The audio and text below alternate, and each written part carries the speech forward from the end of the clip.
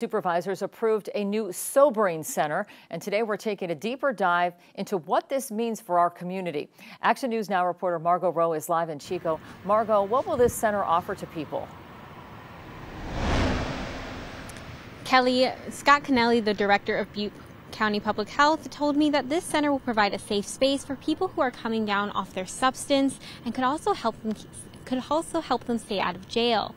Kennelly tells me that this center is not only to help not only connect people to alcohol and drug resources, but to relieve police and not limit law enforcement resources, where if they find someone publicly intoxicated, police could drop them off at the center instead of jail.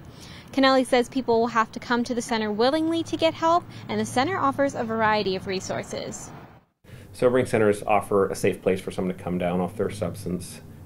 They tend to have like recliners or cots or beds that people will stay in, but it'll have showering facilities, food, the ability to do your laundry, and basically get people reconnected and hydrated, and hopefully clean up if they've been on the streets or things like that.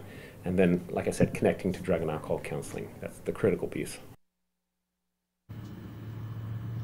The entrance to the new center would be next to the Crisis Center off of the main campus here off 560 Cohasset.